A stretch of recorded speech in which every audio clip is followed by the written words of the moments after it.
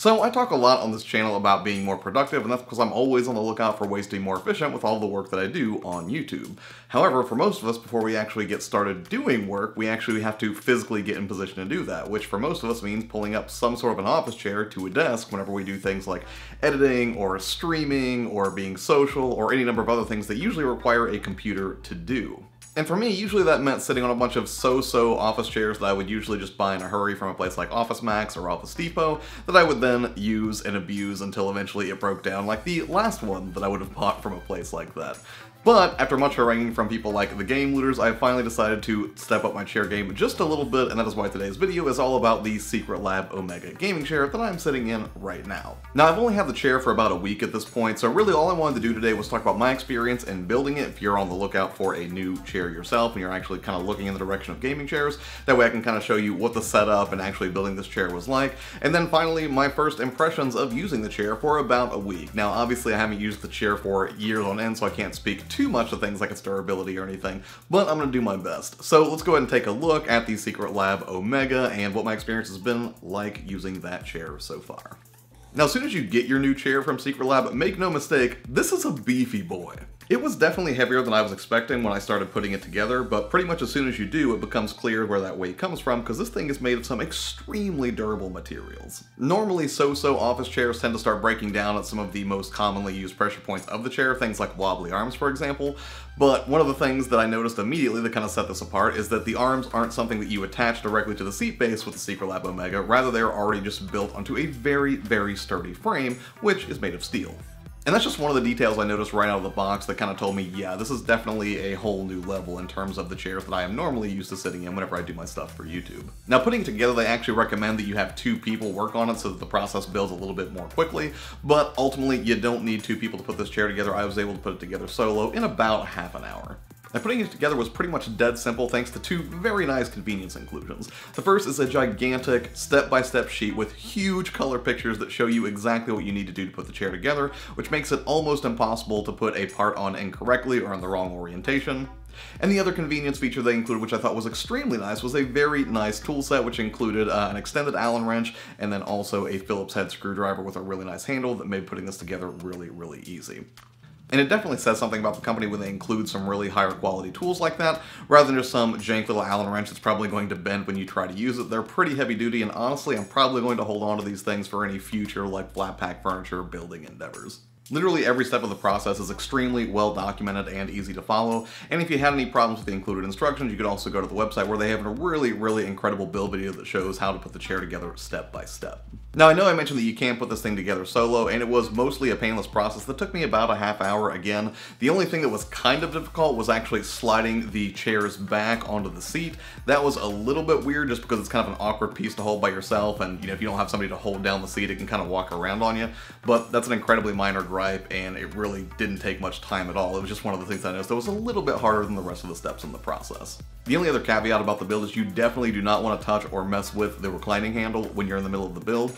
Don't mess with it until after the process, because at a certain point, they basically have you remove a single red Phillips head screw that is holding that in place, and I'm assuming it's there just to make sure that, when it ships, it doesn't wobble around or anything like that. But if you tried to mess with the handle before taking that screw out, I'm sure it could break that piece. But honestly, they have a gigantic warning label that's right on the seat imploring you not to do this before the time is ready for you to actually remove that screw. So it's not a huge deal, but just something to be aware of if you're the rebellious type and you're like, you know what, I'm going to test this thing right now.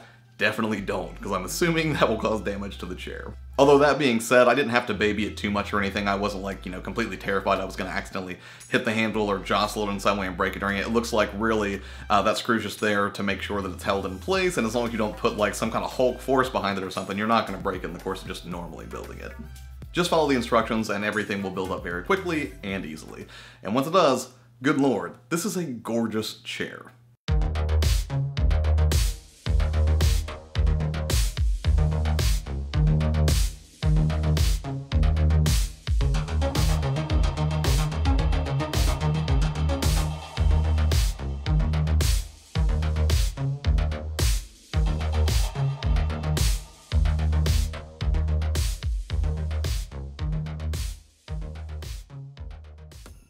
The materials absolutely look and feel premium. The stitching feels solid, and while nearly every chair in their lineup is heavily branded based on the model you choose, it looks tasteful somehow and not at all off-putting. And I say that as a guy who normally shies away from products that have really, really heavy branding. Generally, I like a little bit of subtlety in the design of the products that I utilize, but here, even though it is very bold and in your face, it actually looks really, really nice, I think, so I don't really mind it that much. But if you're somebody who doesn't like tons and tons of branding all over your chairs, this might not be the one for you, but if you're somebody who can tolerate it like me, as long as it's done in a tasteful way, I think you will be pleasantly surprised. But ultimately, there is more to the chair than just the chair. It also includes 2 memory foam pillows with it, one for the headrest, which you can kind of see right here, and one that you cannot see, which is a lower back sort of lumbar pillow that they include for the bottom of the seat. And I'm gonna be honest, I thought this would be the dopiest part of the chair. Every time I would see somebody on YouTube or somebody streaming and they would have a gaming chair and it would have this pillow back here, I always cringed a little bit because I don't think it looks very elegant, and I kind of figured that functionally speaking it wouldn't do very well either because I assumed that it would slip around a whole lot, but that's actually not the case. The elastic band that they use to keep the headrest pillow in place is really well done because it's got a strip of rubber on the back of it which creates friction against the leather of the chair, so it stays in place really, really well. Now, when it comes to the lumbar pillow, which is behind my lower back right now, that was less of an issue for me visually, obviously, because you never really see it, right? It's not going to show up in any video or any stream that you do because, you know, your body's going to be blocking it, obviously. And I was iffy on this at first, but honestly, it's a completely essential component. No, it's not as clean as elegant as some of the other models in the Secretlab lineup, which actually do have integrated lumbar support that you can adjust on the fly, but nonetheless, the pillow, just like the headrest pillow, is extremely comfortable, with a small caveat. Now, if you're like me, where you don't exactly have the best posture whenever you're sitting at a desk, if you tend to slouch or slump over a little bit and your lower back bends in a way that it's absolutely not supposed to and is completely not at all ergonomic, then you will experience, like I did, a little bit of discomfort with this chair initially. I noticed about the first day or two I had a little bit of lower back pain, but that honestly wasn't a failure of the chair or that it was positioning my back in a way that you would call incorrect. Rather, that was it basically correcting my bad posture for a very long time sitting in office chairs, kind of teaching me to sit up more straight. And after a couple of days that started to dissipate and now it's extremely comfortable to me. But just be aware, if you've been sitting in chairs for a long time, you tend to slouch or slump over a little bit. This chair is gonna like force you to sit up a little bit more straight if you utilize the pillow.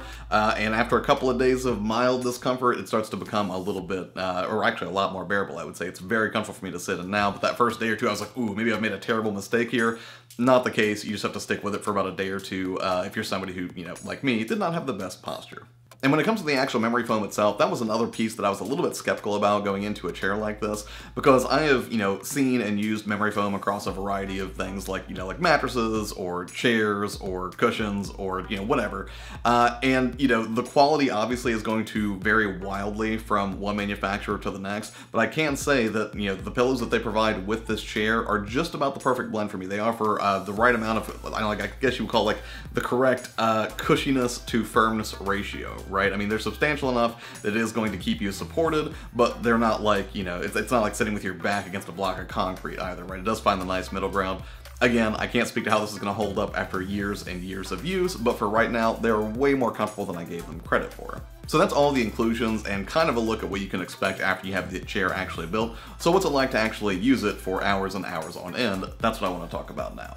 And for starters, and most importantly, it is extremely comfortable. And I don't just mean that in like a sort of face value sort of way, like, oh yes, when I sit down it is comfortable, but rather the different ways that I tend to sit down, it has remained comfortable in all of them. Sometimes I will sit cross-legged at my desk while I edit video, sometimes I will lean back more if I'm playing a game, sometimes if I'm shooting or streaming or doing something like this, obviously, you know, it's more of a 90-degree angle, or not quite a 90-degree angle, but I'm definitely sitting up more straight than I normally would for a lot of other tasks. And I'm happy to say that it is completely comfortable in all of those positions that I've seen so far. And more importantly, it is very easy to get them into those positions because the hardware is very functional, it's very robust, you don't have any issues with, you know, it catching or not getting to the position that you want it to be. It all works really, really well. And that's a great thing, because if you spend a ton of time sitting, like a lot of us do, then you want to make sure that all the pieces that allow you to get into a comfortable position are going to be rock solid, sturdy, and functional enough to get you to those positions, you know, without giving you too much of a hassle, and I'm happy to report the Secretlab Omega absolutely does that.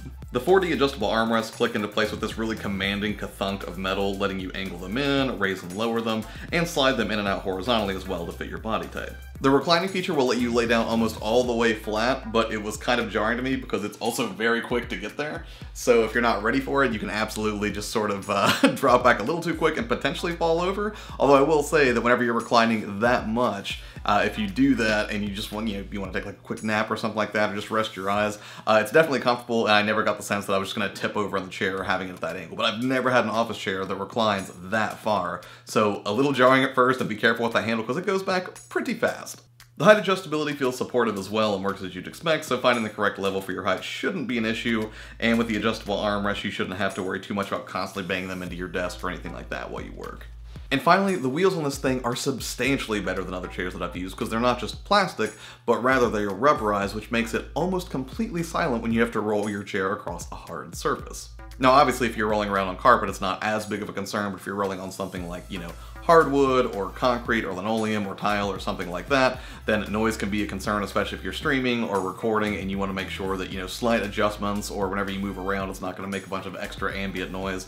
Not something you should have to worry about with this because I kind of rolled the chair across some flat surfaces to see, and it is almost completely silent. Really about the only thing that I can criticize this chair for so far is that I'm kind of bummed that I didn't hold out for that Cyberpunk 2077 edition that they just released, which is absolutely gorgeous, like so much of the rest of the Cyberpunk 2077 stuff coming out right now. But honestly, that's on me, and I would have had no way of knowing that they were going to drop a Cyberpunk edition of this chair. But if you're somebody who's into bright yellow, there's definitely an option for you.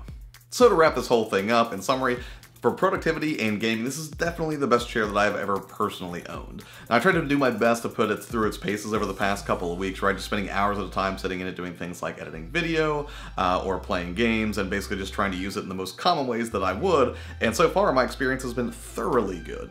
So if you are in the market for a gaming chair, I think Secretlab is definitely worth a look. They do have a variety of different, options available for you depending on your body type. But for the Omega specifically, I've had a really good experience with it. Again, I'll probably do a follow-up in about a year to kind of see how much it stood up to the abuse that I put it through over the course of a year of YouTubing and playing games, doing my day job from this chair. So, once I get to that point, I'll probably, see if it's still doing pretty good, if it's still pretty cozy and comfortable, and, if that really nice construction does in fact hold up over a year of heavy use. Now, I suspect that it absolutely will, but hey, time will tell the tale. Now, if you have any specific questions about the Omega chair, if there's something that I didn't, cover well enough, let me know in the comments below. I'll do my best to answer those. As always, thank you so much for taking the time out of your day to watch my videos. I definitely appreciate that. If you are new here, please consider subscribing to the channel for new videos, which usually drop on Tuesdays and Thursdays with game streams in between, and I will see you on the next one. Take care. Bye.